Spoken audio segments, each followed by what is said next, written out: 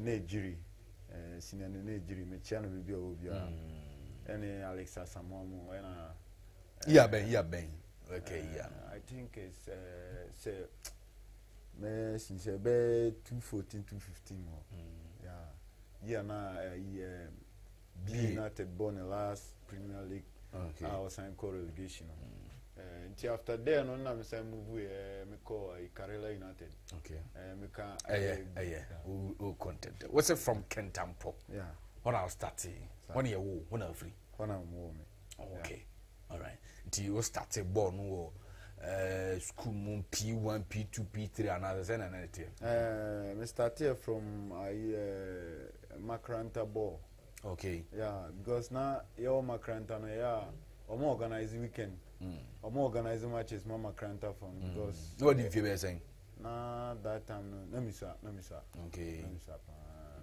back now baby saying 8 years 10 years no make a bet say 4 or 5 years okay because that time na mpabo kra me mpabo no another film no wabre makra etimi she jalabia kra na me bobo e wo Kentampo if you na dey call him school in school media na makranta na me dey to school ben Dr. Saunders okay when I go bobo to start a bobo na bo makranta bobo na obo position ben obi ne kana na boss makranta no na me keeper na me keeper because na I am paying for no omo hwe height na there's no onye coach bia beto your height abetimi ate yes sir tete no okay na me keeper o makranta okay to say me ball school school mo o Sanders na me start table na omo de me to omo say no omo hwe height na betimi obo defense nti bekay ano okay okay so when I start after school no mu na eja kakra na me second division Kentampo top talent okay this is more FA Cup so through school no me school mo na upon na ma ba top talent training upon na me kufi because sometimes me pon school training grounds na top talent training so sometimes me pon am in kufi me training any team no be answer na makufi so that was where I kakra chance answer na move tama na obobo na wa for so bi was started so obobo a esiko school ja boss sem na ko school e bi anto e bi to me because me kai say me ma me kan twa me say o pese me ko school no more than say na woni made na me ni made pa ne ball na ball so ni business or SHS wow business na me ni made pa tuma me ne pese ko school na so pese obobo sa na me ma pese me ko school because anytime bia obi un say ma fa boot say me ko park no na ni bofu ti obeba na oba nchisi wana no oye mbida because me last born so now ma so me advantage of ti bo ma me ma mo yesen ana so na ye 5 million aka bibi okafra ne ma ka ya fa che me wache me pa nti last born no de na ho ma me pese bebo ti asebe na aka kire na e ma oji tum se de bebo de me ka no luman so wen na Oluma a former player or captain for Kotano. Oh, okay. No sambo cornerstone. Me hwe da by through ni common no country me. But all here. No, so akabe. Okafra. The men ka ya wate me. Nti una come say mo me. Na mo meji tum. Sir. Je na ka na obi di wanim e bia o je bi wono ma na ya ka kire ni coach beka bi me because mo me ye no fie no me fa but kura no dwa.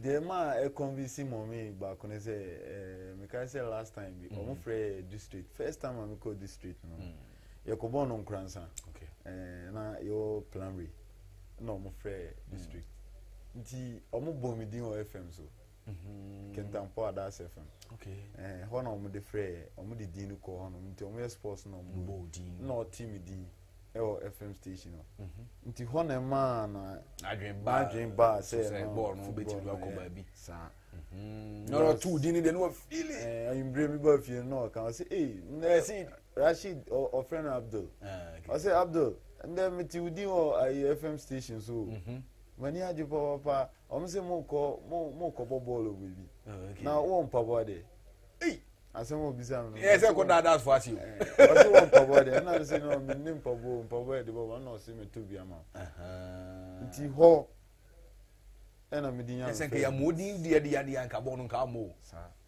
nti ho ya that's for there no ya mo akodo ma say that's akodo ma say oh better time all right mate okay nti one mo mi ko to butu ma sa nti u di school no fra ball me go school na pon na ma ko training grounds pon training grounds na ma ba so e be do me be weekend na me come akranta weekend na me am come akranta because me akranta na time more of time no e kona no pa so nti se match o kra me tum come akranta e pon because most of our matches na e born on weekend Sunday Saturday so e pon anopana mia time na imbre no na makwa ko bo match no okay be coach the one mobi me bo coach be manche coach manche coach me boy na mka Zamalek okay to for na got top talent division 2 and all ball how many matches on na ebo na that so gina ho na say e dey ko animu na me gina chiro na me na that time no na me assistant captain me call honom no yes all the captain no ade na wo moja mu yeah because school me na na captain me na me captain e call originals me ka say call originals kra yene ayi Godfrey down sam yene anochi bedumu na me o captain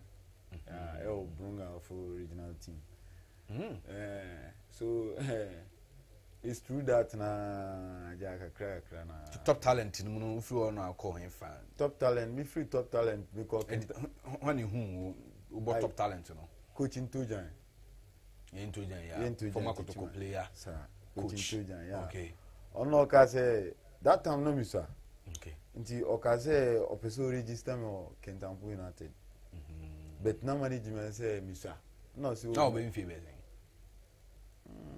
na mo fi bet 13 years oh no sir na me sir bet 13 years because ohu me no say no mani so ehye meet me abo na mpem fa ampa no ni so ehye so sir are na because me no mo tati na habanyana David okay and no ni so ehye sir me bobola can be okay when you so ehye yeah because anytime aggressive me him up because e shame me ya so me bo me dey and dem me dey bibia say me dey motivation kura na ya we na kura be bukura na ma we ne kura pe I have to do it because me pe we na chen lose no okay Tojan hu no yo den Tojan hu me no say I can Kentampo United for register me no meet me abo no mo so mo delay and then they push me na card no top talent for no top talent and so me delay ti o mo delay sa na sa you know e bounce so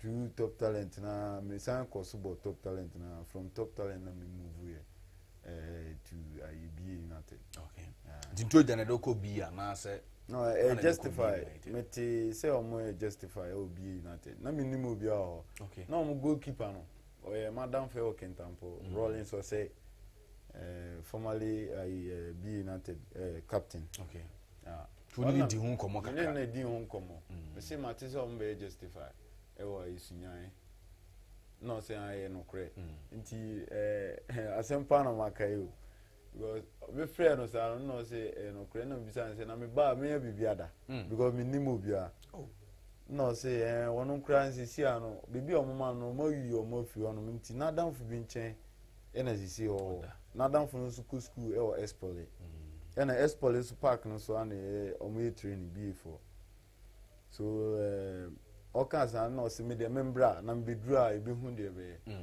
na me faka that time we say na sky o mu na I say na 75 Ghana 70 no but 7 Ghana 50 pesos yeah 70 from Kentampo to Sunya sabe no mo je say is it ko Sunya 17 cities samre no na 7 cities na 7 ntimi ko du Sunya na 50 pesos na ka botum na ka botum and I hear them for big call Espoli ho. Yeah, me could do you know. Na me madam for yeah justify I could do ya no me teams no me teams but 5 different set 5 tie teams ni team na ya no mbehia no na madam for baku be ofri wa Abdul Gani onu kra obebo 11 wonders okay na obo 3 tie team na me hu no no say my ba na say o me say FM station now say justify na me buy me try no so omukra boss bi na den e form buy omo e 5 na omo free wa buy na so and then no pre pon a ibidi nkomo na nti ye boy sa no mu ye like you be you know na Gani no minini na den e kan ayi omo yi no omo mbesti no na me ne Gani kan so ye pon na obisa na hemfa na mete ye pon ye na omo bodi no wie na me ne na di no obisa na hemfa na me se me ni bibia o ndi ya na me ba kra ni no so okay omuba no ayi Stamford Bridge oko ayi Kumasi kwanza sunya Kumasi Stamford Bridge make charge there no atiri ono mabunsan bi ono nti ona omakonya omumani nja na akopɛ amomuda nti se mitimi akode a ye na yonkona nkoda praise the Lord yeah this atam no senka Gani anhu anka beda park so anka I think say anka minim dem because anka ene nyame so okon fa so ene nyama sa tune ne koy timene ne koy na ekoda so ade chan ya san ba ya no omusa ye 3 first day na 5 set na coach Frimpong once bibi obi amicha no na ono na ye coach hono nti ade chan ya no omusa ye 3 teams bi no omusa ye san ba mu ma san yi unfortunately e boy no na maybe di home bet na Gani udini oh so o dream be abeda sa so Gani mu ye pon na Gani say o dini mu ade chan o mbe mu na mbisa no bet na omo 5 no ba kudi ekam mi refini din o wa me no organic press ningala friend on press ningala press ningala ya no de ono wanyam na me na anyam bet na omo 4 na aka no omanya omo 5 na buy no the second one na be no na 4 anya ba ono no na wanya nu wow makani di nu nti ono wanyam na mesumanyam nti go na dan na akoye say nipa 6 4 enyam na 2 anyam nti o say ade chen omo mbe move say omo di nkan nti say omo move na me say na say dan ne na say oh nu ohono nti se bia ne amne nu na ebetime bia se anka nu nkan dia na be problem because omo manager no be hu se omo mu nu ono ma ja dan na amia e be problem be nu oho de problem ne nam si but no omo manager so nim se me ohono yeah so e ba na sa no mu be kuja omo ade chen kuja omo kwan no ko nti wana me nu e de ye namfo me ne na be bibia your boy said to say go pre-season or Cape Coast. So once say could do pre-season. Ona be for na foul. Na be for family. Okay. Na be coach Frimpong manso. Coach Frimpong manso. No family. Say you call akoye la. I mean be o division saying. Na o premier na iya o move ba premier no call e be 10 years on yam buy. O buy no san back to premier. So I can say you be call o ball list. Na me any no din kan say ye ko pre-season na ye ko pre-season o be final justify ti so o ye final justify na players na obi no mo no be register because tam na justify na old players na den ye bi new players nko but say ko pre-season na dia ye ni old players ni na be justify boom no any final ye players no dia man pin for no mo register am so problem. So they be a jam parbona ni pebo because na me bo premier da to bon person bo premier bon say me to bo premier okay so we could do Cape 3 weeks e o Cape Coast ne boya me ka say ai Elmina Sharks yene bo first match ye no ma ye di opinion mu stadium Indum Park ye show mu 2-0 during our pre-season. So honoma after that we do na me din sign can final one no by na nu de no ni din ni say obi anu be da bia de so never come nko but that time so almost no much interest o mo peme so me complain chom say see no ya ko prisoner by me ni baby da no I'm say okay in the sana be dia me say me kwa kopi bibi na omo be atua ma me dia and I say me pe omo be pe bibi ama omo my 5 days break every pre-season by on my 5 days break say yenku fie na sanko prepare nsambra so yeko fie na e be san ba no mo pedan e wo izongo aye one way hono ma mo pedan amome wo hono so that was a journey to Sunyani. Sunyani. Okay. So after that, ne boy. To come, me say all freaking tempo. Abesa kusunyani no. Debbie. That time no na mommy no. That time na mommy free. Okay. Na ze dey. Oh ya da kwasa. Sanya hwe. Nti o rehoe. Say o freaking tempo abesa kusunyani na wo ma me wenya ma me nhira. Na easy. Na mo mean wanting now this 7 Ghana 50 pesos be see freaking tempo call Sunyai no. Yeah, because that time no mommy na support kakra. No we knew. So do one na ebo na no ni bo for. No na bo for na bo. Ever on his hands na. To go PM Sunyai be United. Na competition it is saying. Easy because place been na position na na me position no na omo players na omo qualify by no na omo Anochibedu Steve Anochibedu na nu ya kra adia waba Chelsea na omo na nu ya obebobi na Anochibedu ohonom na nene ejiri okay formerly of Haas na onzo ohonom na Alhaj also Tichima guy abai Mimitino Sunyai wa okay yeah Alhaj also a senior player pon no so honom na ayi omo general captain yeah na mo the same position na center backs so na easy na easy because I start here na me kwa camp start here pre-season me ball ni na me ball matches ni na pre-season no but start lake no na camp kura na me nko na camp kura me yan coach from Bomanso okay na minya akwenya enko camp kura so na no mabamu we yabu ko pre-season na do league and casses me makambo 18 players go din kan me think na easy because sometimes no to me free camp no or free me ka say ko bo ase ni as good or free camp no we no free me e won chen no say me the mama worry onim dey me tonight so mama you worry or kwa try players in ahwade so me buy na me bisa papa we onim dey me tonight na o san di me abro yi na asese because why selection na be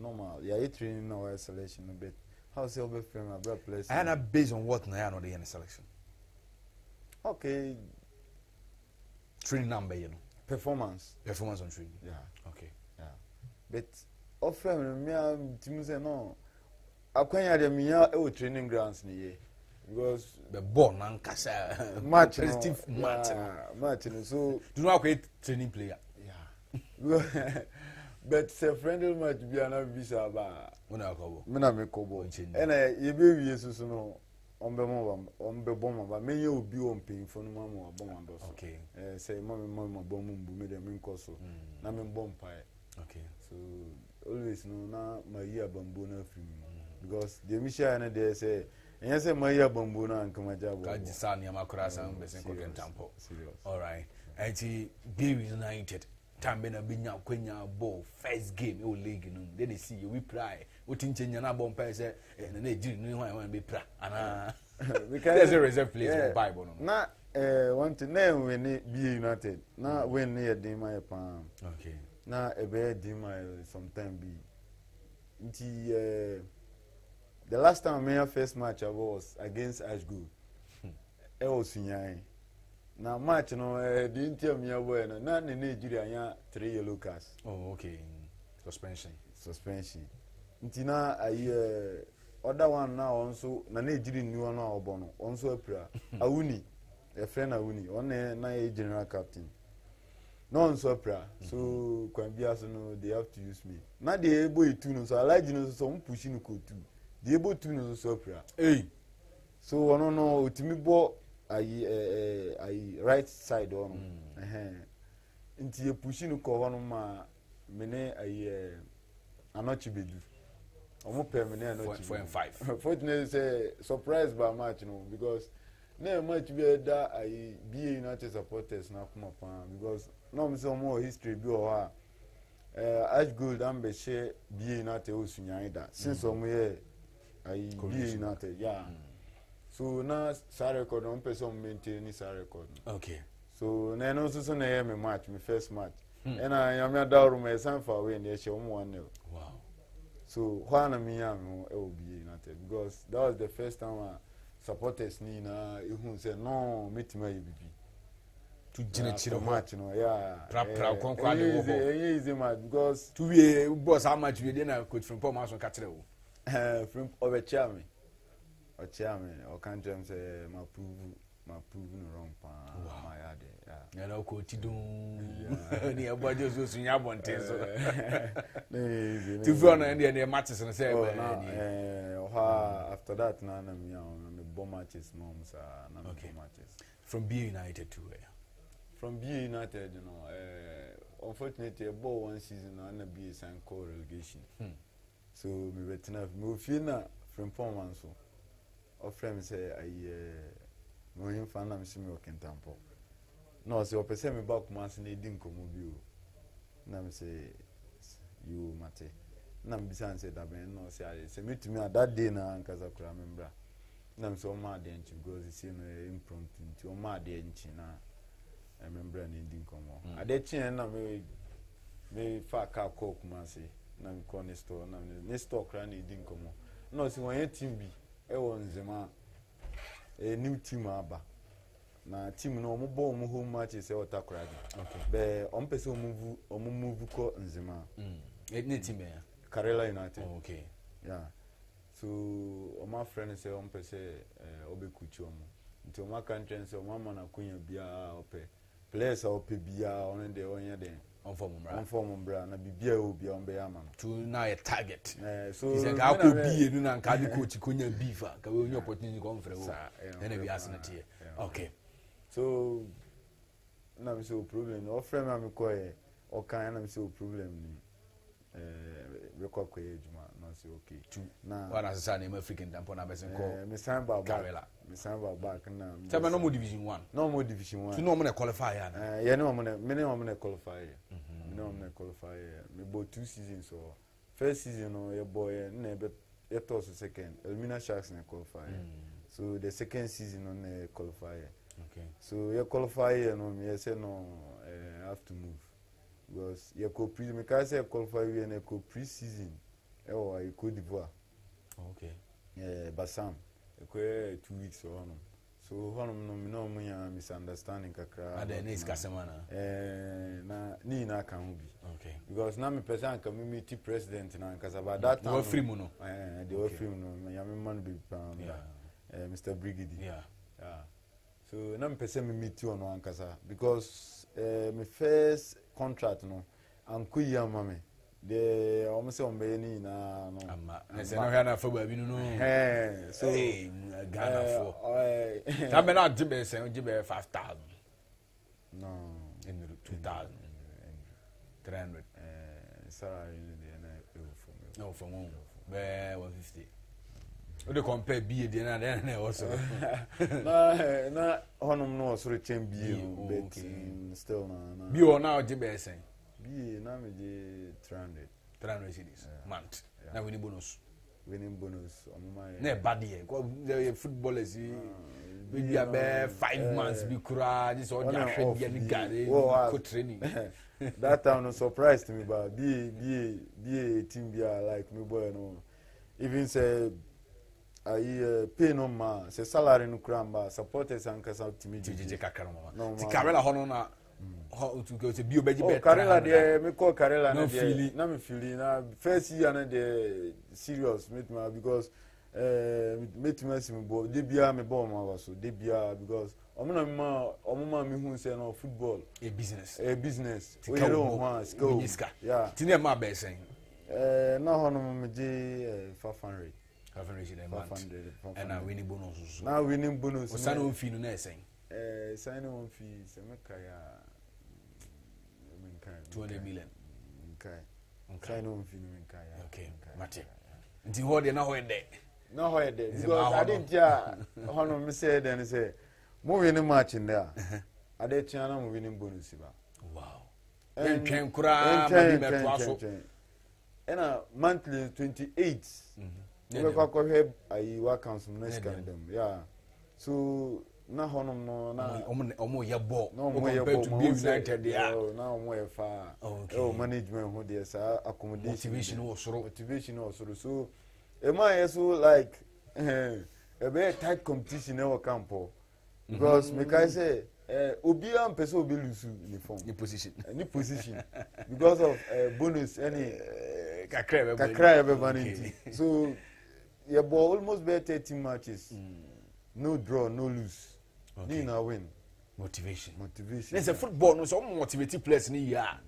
Ombe yo mi ma ball no. Enye bibia motivation. And from Karela, me say Brena Eko.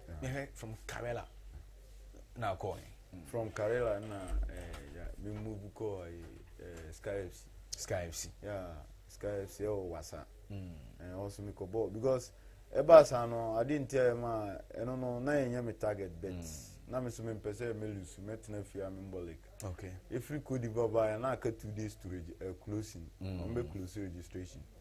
So Ebasa no na ai madam for back friend me. Ai. She say o Belarus. Okay. Me channel. No friend say team BAPA or ai wasa. Mr. Wilson Atta. Okay. I FA Cup team chairman. Na ka 2 days to close intimi ko be bia nko justify. So me call here na o meeting o say o hu me ball that bet what team nkanti obese me ball no so obese o qualify na me no problem. Me ball no 1 year. Okay. So obe plan there meet my ball no 1 year so that no so problem. So me ball no so 1 year. After one no na me move ba 11 wonders. 11 wonders when I do buy. From Pomanso. Coach from Pomanso. No do buy. Obey justify and say buy no be red team. Maybe just offer me. Now me feel no friend say was saying team me or teach. Yes, from Pomanso to Pomanso about. Now I just say be obi no do Robert. Sir, was na me can say we o training grounds. Na me the two before. Na me the 2 year players me before because na ma say any panic can say coach in Pomanso and see. Na me this I some come away na me dey tune for say sabi happen to me na me feel say on permanent but later no and I mean say some young coupon e on so on the when you time when you have time no so ball na ma on cry e be fono no e be friend match was me na me yade all right mobile it's my 11 wonders players be na beto to omo e wo hono man see yete Rashid Mohammed the captain of Teach My 11 Wonders. Yeah, because I'm to set schoolboy. Na me buy no on them me who say hey ejuma no be dey am schoolboy because me buy first day of training grounds no me corans mambobo me buy no from Poman say me corans on my men kiki ballance and team corans at the chance so me corans na me monitor na me hear ball na schoolboy airborne na say hey obetete because no onimbobo so when I'm like me the farm agent say man yire me tamu yi a me go ase but say akoke ntampo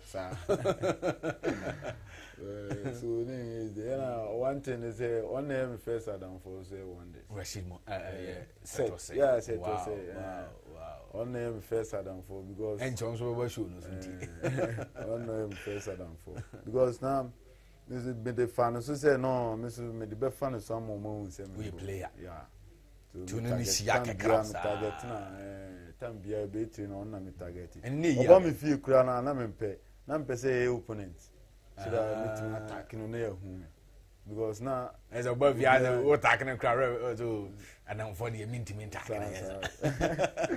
so through attack no na the father for because me can say last week can senior me say wa bo me kakra say na o attack bomb na no dey na me suru na me say na so bono power no ase na because na mo say me dia na ba man for gakaka na kick out na dey man cow and the part of the game sometimes one ya ni okay and 11 wonders na ne set was far down for coach from Paul Maso nze wan cho 11 wonders no ye man no ko and a new coach by coach from Paul Maso the by 11 is only one na new coach ba o fa ne sen na easy because me ka say Frimpong man so koye no yesan Kofi na any perform na Frimpong man so there by something dey ediku na nana danso na me na ai okay yeah ai na me say o Belarus no yeah so okoye no ono free country say ejuma no ntimi ebi mo by on explain it dey wom okay o say ejuma no ntimi ebi December ba mo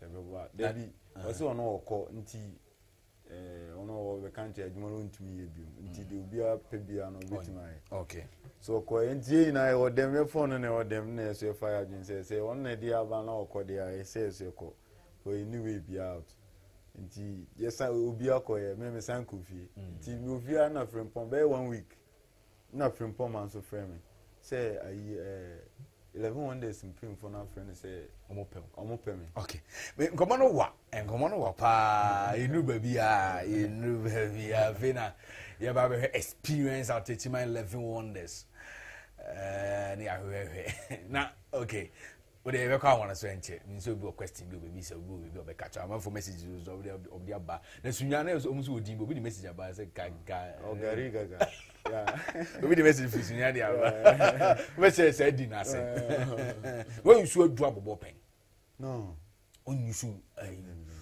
jirigogo bia on for bia answer na ho say nko kam mo bia nka ntere so di we twa flower bi taro tiri ho te say na no house na yeah and the metimaka say me di no kra metimaka my bida oh yeah do that yeah because enye me personal say be team be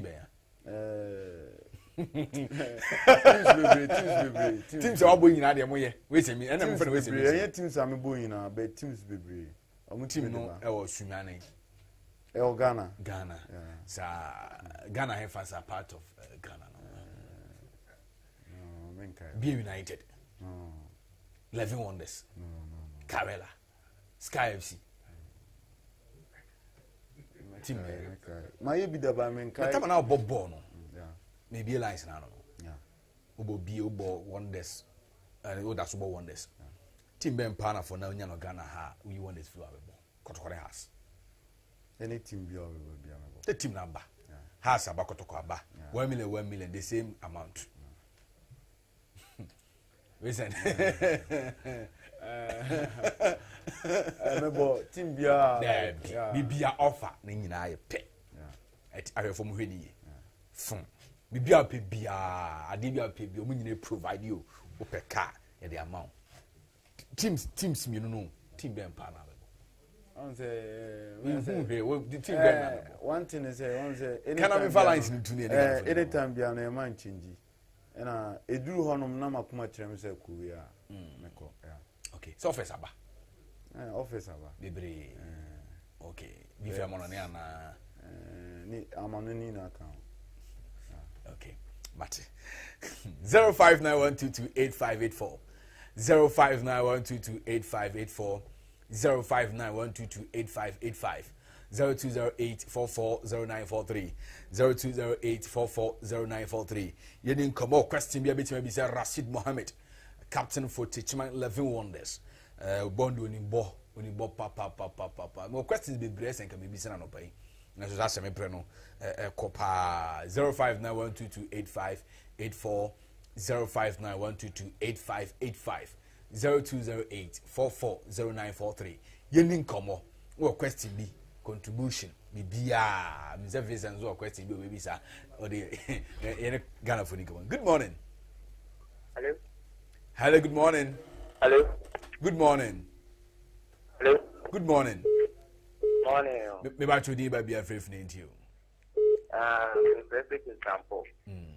We dey ma mudiem. So nim no. Mi nim no pa mi senior ba ko pero no ko nim ba go ndu e wo comrades. Senior ba ko pero.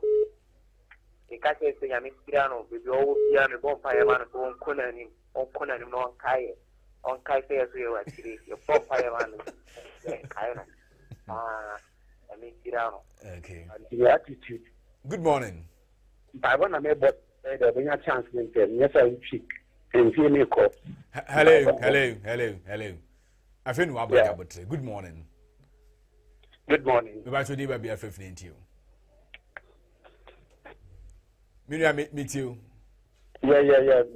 Me kasa fit man. Okay, you. They may come and say, oh, you're good player. Hello? You. Yeah, they may come and say, the style of play, no, any said there was a cobon, one yard, but Tremabon, a defender, or to say Liverpool Van Dyke, no. The steps near come out, 1 year, but turn on your own mom pay. No, one then, one shiny ball, Lucy, and young couple baby, a very good player, but man, a woman would that. Now, chances may be better, but I want everyone is a chance to be G10. Send a bear year too late. Okay. Good morning. Hello, good morning. Me about you neighbor be free. But to say you are free to also. It you. Really it you. But also some of the catcher Sydney we have the threat. Now yesterday in a couple of years, and I was super please. Last I call up the other count. If you have the threat now and the on and a baby Diana. Good morning. Hello. Good morning. Me about you neighbor be free. The baby, I read because I'm thinking campo. All right, I read it you. But so I catch him saying, I'm one or your bonfire man. On your own, Mamma, woman, you, yeah, on focus of football. Okay. Good morning. Hello. Morning. Morning. About you neighbor be free to you. But I'm the first talk. Yet you minia. Bumpy familiar there. Million and more than 1 year again. And we went down among front of last time and some company. And also Ghana first because Bob one there. And we put it down. And we put crowd the one. I mean, son of I mean, no, you baby papa. Okay. Good morning. Good morning. About you neighbor be free to you. Free about it. Yes, you minia. Your friend is commander. You Rashid Mohammed. Rashid Mohammed, then I the Ungusu. Okay. Munyana Krobia Samope. Hello, good morning, Nescola. Hello. What? Bunga. What? Bunga one. What? Mami check with my boss, man. What? Bunga. Mami check chips up. But the team at Premier Palace. But then now, what now? I'm going to Chamano. Because we go to know the honor of Bass and the champion. But Mami jump upon the 7 if I get all Mohammed. With the foreign, I think the rabbit nothing. As a open central defenders, I'm more than this is a league, you know. Well, good 3 years in the phone, which is the yes. Because he said, they'll be a bone, because Rashid, or a defender, or a discipline, or a discipline, but was born up on your brother. We only have Ganim now, Ismail, more particular. Even if you know, but I'm just again that you're not a plaster. You pay for the mill bucket, Muchi, upon a good time, because we're discipline for football with the boss. I'm a bandit. I think I this one. You know, I'm also this one place. I think so. Be a better stadium, because I'm saying boss, when you're about my that's a Bunga. That's it. Bunga. It's a question to be brave, but I'm visit time no call. Good morning. Hello, good morning. Morning. You want to be a 15 to you. The very Anthony, catastrophe water. Yet you, Minia. Me brand, me share the way I'm watching a game now for you. If you Omomodia, Oko has ever one for. Okay, in fact, Oko has to foot. Okay. Okay.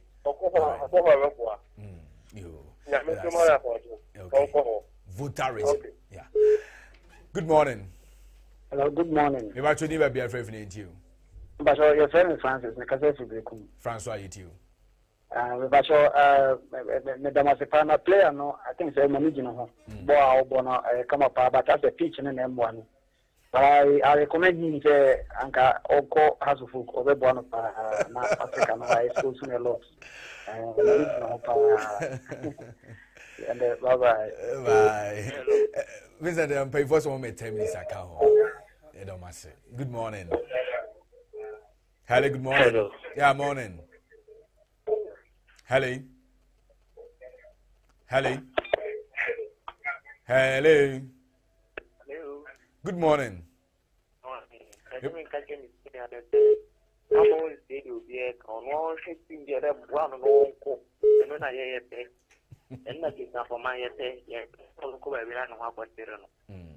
Okay,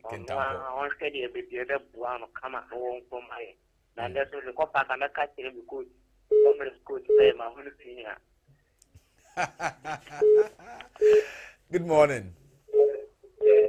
Hello. Yeah, hello. Good morning. Good morning. You about to be free. Oyema. That's why I'm not picking them for. Udi. You. Oh. Rashid said, on your home about talent in the deal. By the next movie, I'll make sure so the co-house. And my sister say, net brother, so Bobo, to be son once a man, say, no cry. Okay. Maybe Sano. Hello. Yeah, good morning. Morning. Maybe I should be free to you. Pachomidindi Eric. Make us see Kumase. But after they showed almost the magic in the air. Okay. Wine a boy, maybe same with us wine a boy. Feel the magic in the air. Meboa. And then draw France for your now, what the point. What's happening? And I France for you. Yo, France for you, no, feel the magic in the air. Feel the magic in the air. Vincent, Beboa, Siciana, Yadiama. Messages in Susuaha. I was say, hello, good morning. Good morning. Maybe I should be free. What's your debut?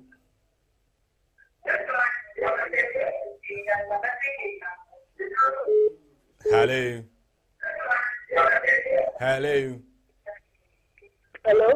It's you. I said, you didn't. It's you. Hello. It's you. Hello, Papa, you didn't the banner because of the window. It's you, Winaba. Papa, yeah, meant to contract with a transfer. The assessor and nursing of the man. Messi contractor Untimudanase. You Messi should have. Hello, good morning. Hello. Good morning. Good morning. About to be free. About you. We didn't be free you. I have a present about you. Oh, so that. Also. We are so be it. Oh, live. Why? Hello. TV no. Oh, tio, my basa dia. Obe high. Eh, mo dia, mo nyini fruits na mo fa from amena. Hello, good morning. Hello. Yeah, hello, good morning. Me ba so di ba be free. But so your friend is saying because everything tampo. Sister Fia, I have my TV set no call from me in come why? That's so much. You. Oh. Okay, much. You ran out when you were to listen after the member of a comedy. You need to have a friend or love of it. Now, me tell him crying down because I I have you fine. Okay. I'm not very. Go back in Tampa, what up for a drink, why? who did it? Wow. There's a Kentabon, you need part was out. Hey, Rashid Mohammed. Well, Pewasem, get the Pewasem. Hello, good morning. Hello, morning. Maybe I told you might be a free to you. Good reading. All right, you too. I don't know how the football boy enjoy it. Hello. Okay. Yate. What I was saying. All right. Yeah, far from phone. This is now a question, baby, sir. I feel the magic in the air. A magic system and a boy. Ball premier. Go, yes. Now, a person be Rashid say, a person be Rashid say, Bundesliga, La Liga, Premier League, Eredivisie, Italian Serie A. He found an akuma wopa. Our person, Unyawan Kobopa. Okay. EPL, Team Bay. Any team from EPL. As a magic about Sunday. The Team Bay now support England. Me want to me football loving fan, so Team Bay now support. I say, you have football no sentence. Team Ben support to England. Any good team. The last is now support to Team Ben. Team no EPL. To the team be Bobo Biano. This season say because of Chelsea Modimbo. Tiama Binyando Chelsea. Fantastic. Ghana Premier League. Team Ben now support. We 11 is through. We support good football. So Debia me who team of the board there. They say now we say player has ball against Kotokwe. Performance no put in a man like Unyadoma has. Yeah. So it's like that. Me share more than one on the support. To the match deal now but we team party 11 on this. Yes, okay. Premier year boy. Player ben pa no watching wa railway. Menkai. Onke bi antwon. Menkai. Bob na boy are we mo bo wi say abo we dey when you dey kura esa bob. Match ense manye me the team ni na kura. Dey be to you. Nze gbogbo team and dem abobo papa. And dem hu so match ben. Match against Interlies. E ball teach me anu. Yeah. Wa hu so. Amfa. Me who so but now the results now happen. So okay. All right. Match ben super na boy to the match with you more feel me can be sabobio. Match against Asante Kotoko. Teach me anu. O cross now here. E wo mo fa message here. And I remember the boat say center defender. Na won ma be ye number 2 adwuma. I remember the boat team o cross was Moteka. Okay, match na omuli day one. Okay. And I'm so time beation and na me can beginning no.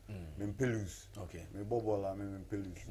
Me lose so. This are born in the issue no. On the cross was born na. Some boat Toscana. Tip him to action. So that time no na me ye we bia o hwe ball na e corner na e ko e. Na e corner na e beto achiri na me dwa na e ko fire. And I'm practice with training grounds and as a yeah, more of time na practice na training ground. Okay, now far ball no. Now train here. Cuz imagine saying come back pass view. Yeah, because me who play no na ohwe na we na gina wa mankwa. Frank Amankwa. Na dream wo Frank Amankwa so mo. So me don't me say me ba ma Frank Amankwa no. Na play no coach say. Yeah. Okay. Ti Fabio Gama na train is out. Yeah. Fabio Gama na is out. Oh, now Brazil is out. Okay. It is how much do Philip? Yeah, no Philip because I didn't go referee. Yeah. So we match na me anke sample match no teach me because na ijano so e. O here ye share ye take can we and within some few minutes we na san share referee dey offside. Okay. So now at the later part of the match, now your hand no throw pan. No matter. But now time in you. So I remember you fast ni bi ano no mo to na form na ba. Okay. After 11 wonders, what next? Sisi ananka sano. No wonders or contract. No. Aka crave na. Neza ne ne o kwa no. Aka kra na me 11 wonders contract so. Na mo no kasa de ana onye wa de so be sign. O me me say nano. Okay. Nano me meti o. Meti o. Demand ne ye. Meti o me say ye call after any Olympics ne call ba na atena se ne ho de be. Okay. Na shena se wonders no yama penu demand no am fa na bi fi ba bi ba se ne obeko.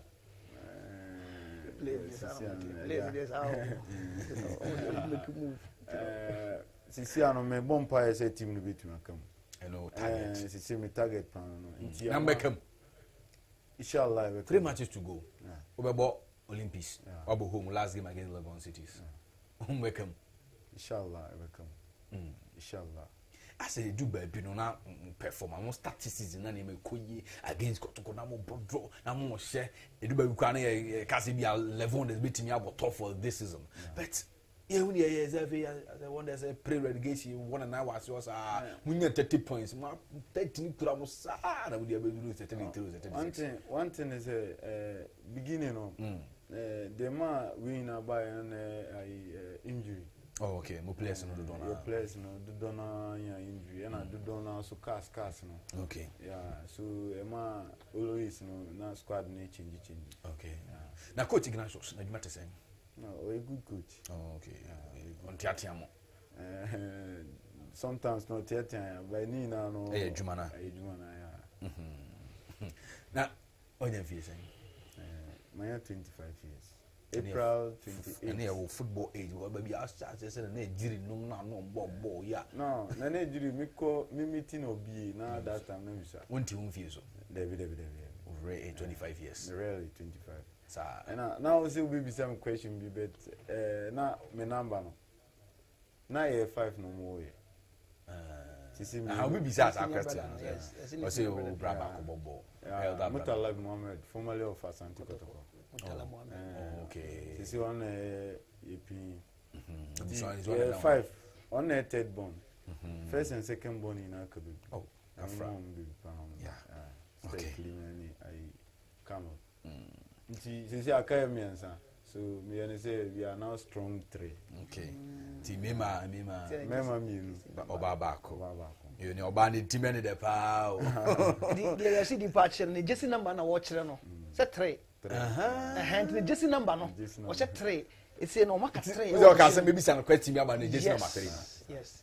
It's 3 no. Now go team na 3 ni ma be 33.